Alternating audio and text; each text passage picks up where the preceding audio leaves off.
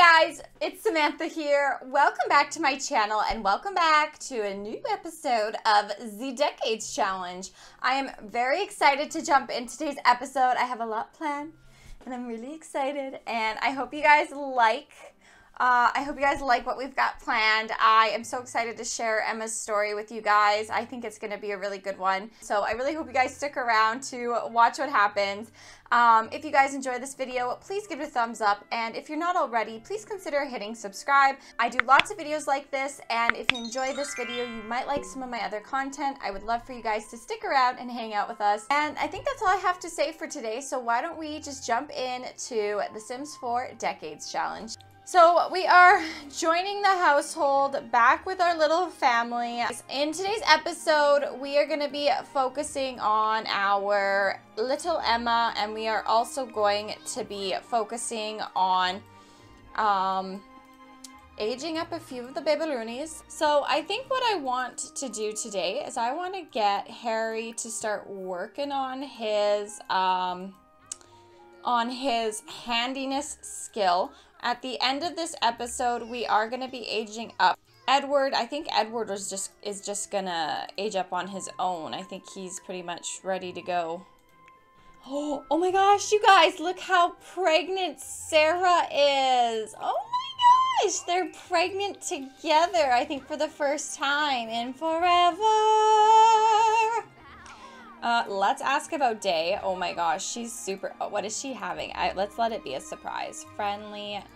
Can we ask about her due date? Ask to feel the baby.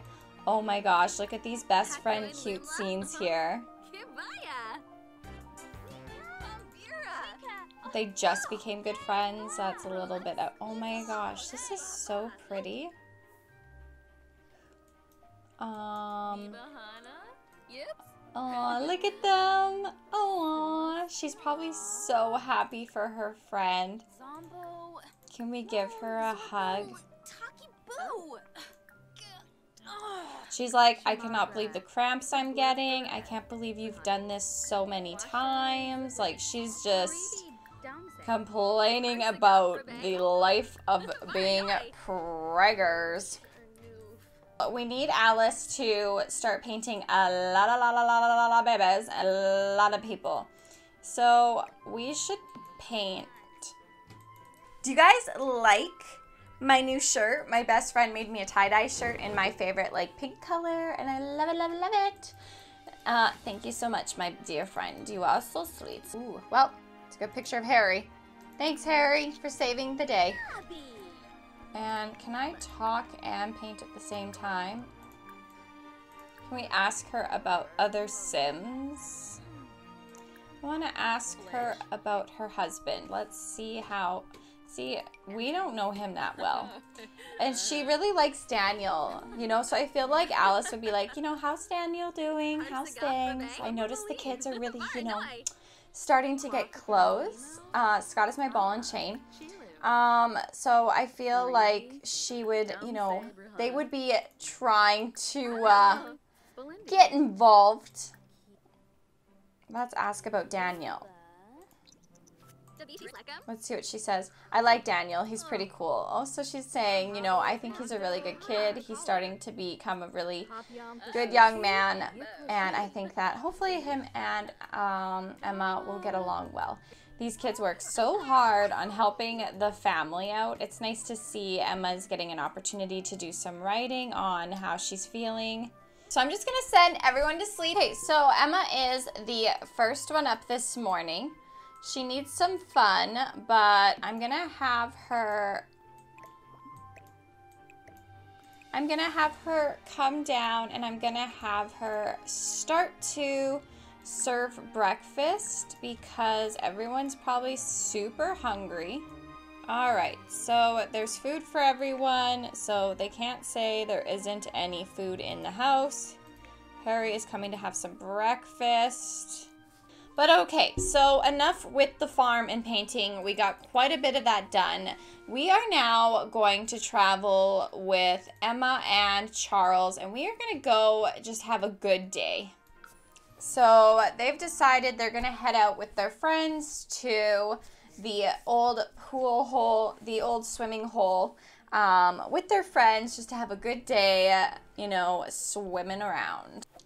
I think it's really good for the kids to get out. I think Emma is still feeling pretty sad about the fact that she didn't finish school, and I think that she is, you know, sad that they didn't get to, that she didn't get to do all the things that she really wanted to do in life, and I think she's feeling pretty low about it. So both of these two really need fun, so they've decided to invite everyone out, and just to do a little, you know, swimming party.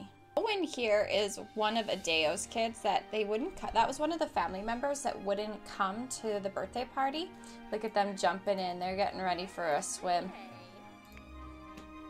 Okay, so after she's done inviting everyone, let's just see if there's anyone I'm missing in Harry's friend group.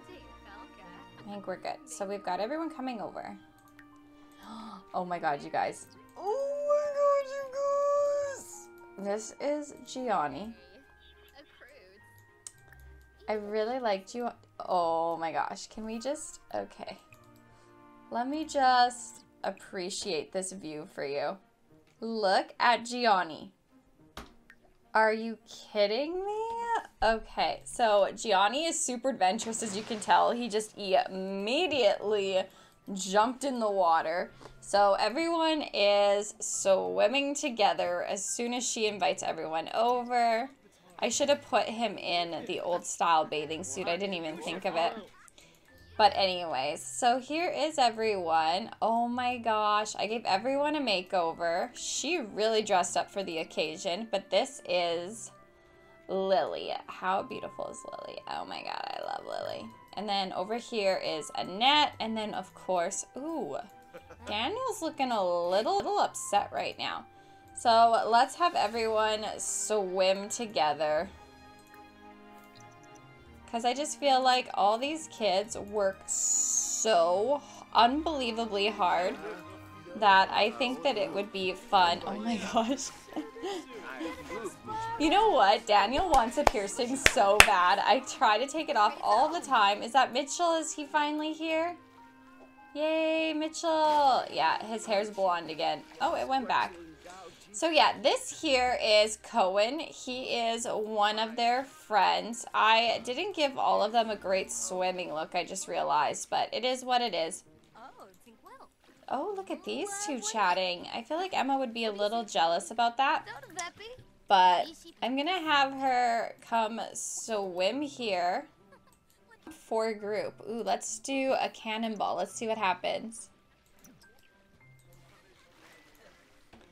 So I think they work really hard on the farm. I think everyone works pretty hard, but primarily Harry works the hardest, and Emma. A lot of these kids aren't necessarily rich, but they're, you know, they're a lot more well off than the others are. So I'm gonna have her do a backflip. Oh, she's gonna do the backflip. Woo! Okay, so everyone's swimming, everyone's having fun. I think she's gonna come over here and get pushed on the swing by Daniel. So Daniel looks a lot happier now that Emma is paying attention to him and that he gets to spend time pushing her on the swing. If you guys remember in the last episode, we saw Daniel jump to the aid of our little brother Edward. He was a big fan of, or so, you know, that was really sweet that he likes to take care of kids. And I think he is a little bit enamored with Emma, I'm not gonna lie. In my mind, Daniel has a huge crush on Emma. He really cares for her. She's always been really supportive.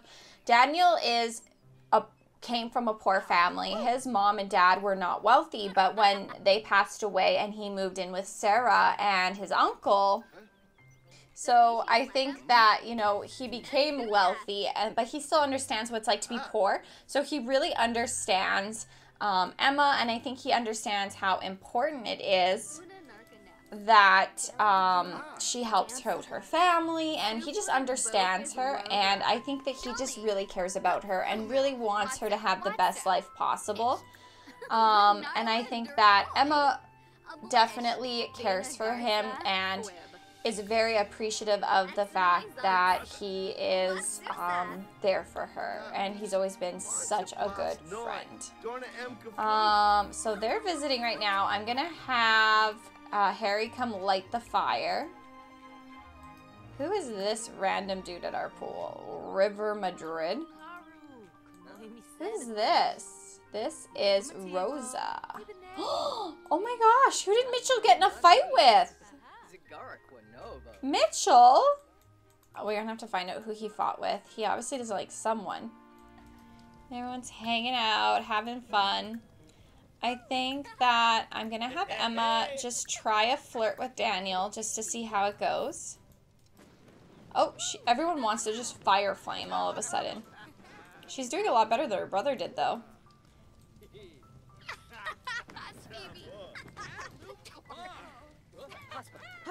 Every time he tries, he gets himself on fire. Oh, let's see. Did it work? Oh, we got little loves. What does she want to do? Let's just leave it after that.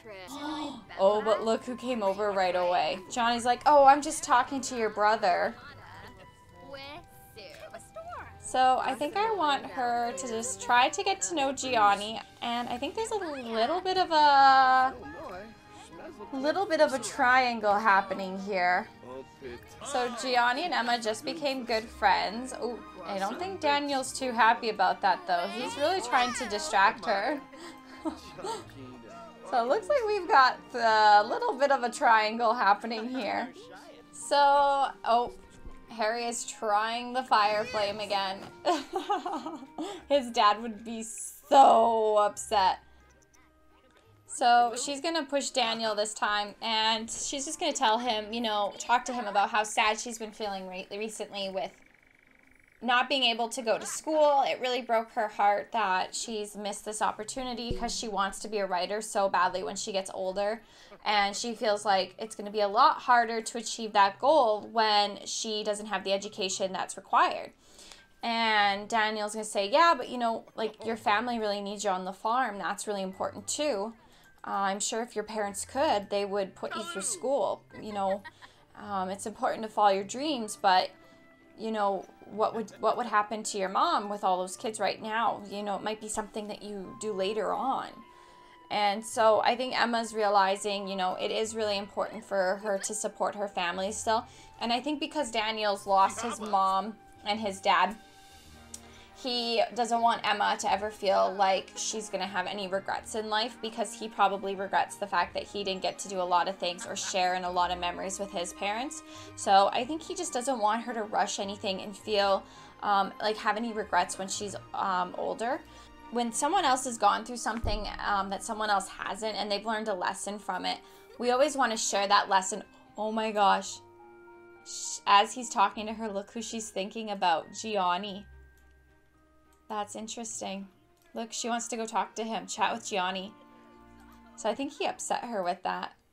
Oh no, look how sad. He's like, wait, a minute, what's going on here? But yeah, like he wants to spread his wisdom, right? But it's kind of hard to do that. So what is she doing with him? She's showing off her outfit. So I think that she appreciates his advice, but I don't think it's necessarily what she wanted to hear. So hopefully Emma is leaving with some good advice, but I know that Gianni definitely overheard that conversation, and I feel like he is got a couple of things to say for himself in regards to that situation. Emma have gone home. We are coming home to Gianni's house here. And Gianni is feeling confident. He's happy about making new friends. He is thinking about the fact that he overheard Emma and Daniel talking, and he, you know, feels really bad that she is so sad. I think it's really on his mind that she's feeling so upset. And he is coming home to a super wealthy family and super wealthy life, and I think that he's just thinking, you know, well, what can I do to help her or to make her feel better. So that's on his mind. So I know that Daniel, in my mind, like, so if we look at Daniel, he has the leader of the pack. He's kind of, you know, he's the son of the mayor. So, you know, his dad is a politician who doesn't have pants on still. And I think Gianni, you know, Johnny has been raised with wealth, but he's also been raised, you know, by a politician. And I think that has caused him to want to break loose a little bit. Like, I think he'd rather be a farm boy. Like, I don't see him really wanting to be this prominent man when he gets older. And I think that has made him be a little bit more out there. So he has the self-assured, loves outdoors trait, and gregarious. In my mind, he is the more adventurous, let's wing it, why are we worrying about things type of attitude, because he's never had to worry about anything. Whereas Daniel is more of the type of guy who is, I've lost everything, you know, I want to play it more safe, because, you know, he doesn't want to experience any more pain or heartache in his life. Whereas obviously Gianni hasn't experienced that. So Gianni's like a little annoyed that Daniel's given her this advice. He feels like, you know, Emma should pursue whatever goals she wants. There shouldn't be any reason she should be held back, because he's not thinking like, oh, money and her family's, you know, well-being. He's just thinking, you know, she is a really great person. She's really great at this writing thing, and he wants to try to help inspire that. So his dad has this typewriter, actually, and so he is actually going to take it, and he's going to give it to Emma. So we're going to put that in his inventory. I can't actually put it in his inventory because it's not a laptop, but I put it in their household inventory. And Gianni is going to travel. He's going to jump on his horse, and he's going to travel over to Emma's house. Gianni has showed up here, and right away he has run into Harry. So he's like, hi, you know, I'm just here to see your sister. Do you know if she's home? And I'm sure Harry would be like, interesting. You're here to see my sister, are you? Oh, and look who's out here. So I'm going to have him. So he's coming over here. He's asking about her day. And I think he's going to give her a friendly gift. So I think he's telling her, you know, I really think that you should follow your dreams. I heard what Daniel said to you, and I want you to be able to write. I don't want you to give up on it. Life is really short. Your family's going to be okay. They've got lots of kids. And I think that, you know, if you want to focus on doing schooling, then you should. So they're both really embarrassed, so it's not quite how I was hoping it would go. So maybe he'll ask her if she'll cloud gaze with him. So they're just out cloud gazing. Now the little sister's coming out because Nellie is obsessed with her sister and doesn't like when her sister ignores her. So she's like, let me get in on this. So he's having a nice day with her. I think he's going to tell her that he thinks she should follow her dreams and do whatever she thinks that, you know, do whatever she wants to do and not be held back by things. Oh, she went off to school because I wasn't in the household. Well, we'll bring her back home.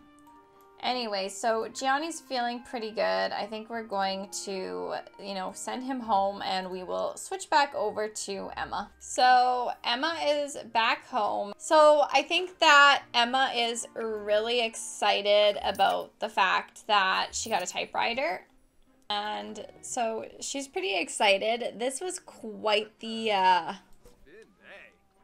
gift that was given to her. So I am going to give her the money back.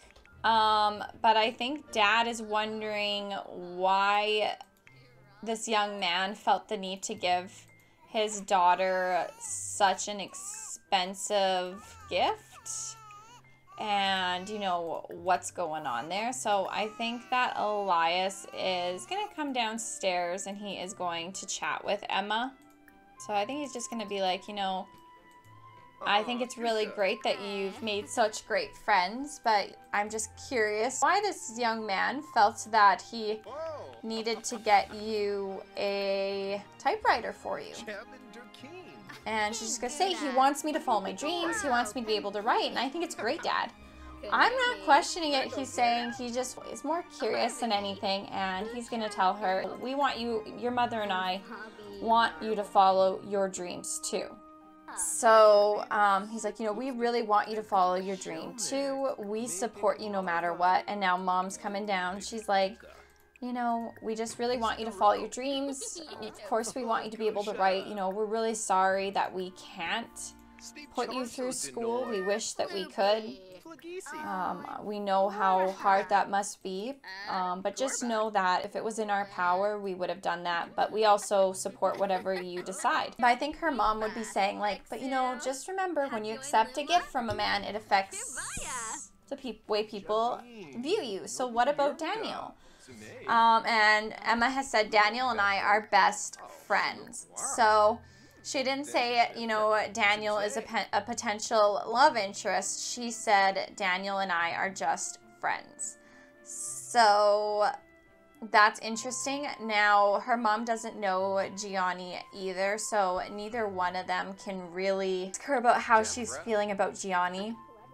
But as of right now, Emma is not thinking about him in any specific way. Now, on the other hand, Harry hasn't gotten any little lady friends yet. Oh, Emma's over here. Look, she's like cloud gazing. I wonder who she's thinking about. She is sparked by clouds. She's feeling so inspired. She feels like she had a deep connection. Talk about her dreams with someone. Oh my gosh. So who is she going to talk about her dreams with? We need to, how long till Mom gives birth? She's about to give birth, so we need to go age up this little dude. And we need to have a birthday for Nellie. And did she invite Gianni over? I don't know. Oh, our baby's about to age up. Edward is coming. Oh, Gianni's in the house. Okay, so I really don't know much about Edward yet, but I'm going to make him independent just because he's like one of the younger kids, so I feel like he needs to be more independent.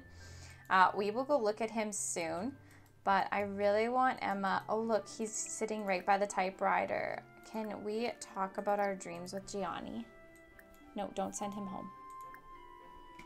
So she's gonna talk about dreams, and I think I'm gonna get Dad to introduce himself to Gianni because he hasn't met him yet. Oh, look at her hugging him. That's interesting. Get to know. Oh, her dad's like, oh, interesting. So he sits right at the table. Hello, son. What are your intentions? So Dad has just jumped in on this conversation. I think he wants to definitely get to know the Gianni to see, you know, what's going on between him and his daughter. And we need Mom to come down here, and I need her to cook a cake. So I know that Branson and Elias have never really got along super well. So I do think that that concern is definitely in the back of his head when it comes to Gianni. But anyways, we are making the birthday cake so we can age up little Nellie, and then we will go give the two youngins a makeover. So let's go more and open, and we will put that out, and I am going to have Elias come over and let's have help blowing out candles, and it'll be Elias. So for right now, I'm just going to give her cheerful because I can't quite decide what personality trait I want to give Nellie yet. And I've just given her the social butterfly because obviously she wants to look just like her sister. Oh, she got white hair. Okay, well at least she got a cute dress. So we are gonna go and give these two little cuties a makeover. I want to make Elias look a little bit older. So I think he's starting to go gray. Yeah, so he's starting to get a little bit older, and I think we need to make Alice look a little bit older too. Now, they're not old, but back then, I don't think men really dyed their hair the way they do now, right? So I'm not personally a huge fan of my Sims looking really young for a really long time. Like, I feel like sometimes when I watch some different challenges, their Sims still look like they're kids. And, you know, at some point we have to give our Sims wrinkles. I feel bad about it, but he doesn't look too bad. His hair is still got the blonde, but it is starting to go a little bit gray. But I still don't want him to look super old either, right? So I think this is a good middle ground for now. And it should be okay. She's so big. Poor Alice. But anyways, okay, so she's got a little bit of wrinkles. She's got some gray hair. Oh, she's getting older.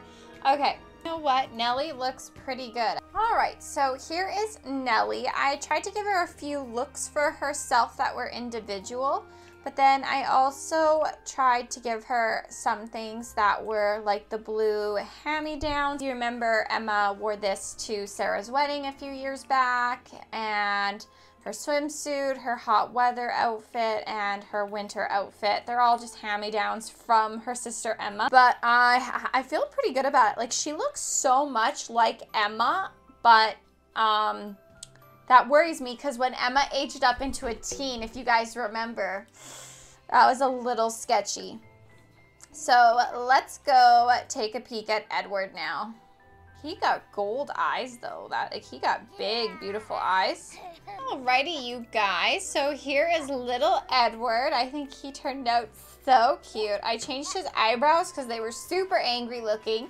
There is his formal, his sleepwear, his party wear, swim, hot weather, and cold weather. And again, I made it look like we had some hand-me-downs from the previous child.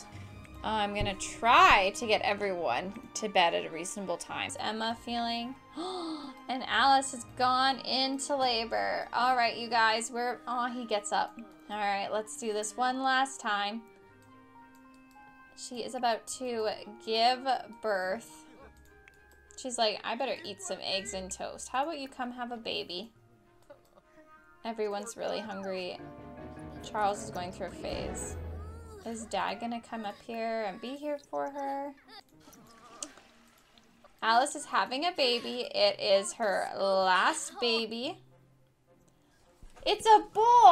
Aw, I'm kind of sad about that. I really wanted a girl, you guys. I'm gonna name him Theodore Dempsey, but we'll call him Theo for short. If you guys hate the name, totally let me know and we will definitely change it. But I just think it's kind of cool to name them names that are more similar to, look at this little Theo. You know, like, in the 80s, we're not going to be naming people Theo, right? So I just think it would be kind of cool to do that, right? To use the older names while we're still in the older generation. So how's Alice looking? Alice is definitely aged. Or does she have enough aspiration points, actually, to just get that thin potion? She's only got 1,200. How much is the extra lean one? Ah, Insta-lean. There we go. Let's get her to drink that because I don't have a TV to send them working out. So I'm just going to have her drink her. She's earned it. She's popped out 8 kids. She can use her life points for that. My, you've changed.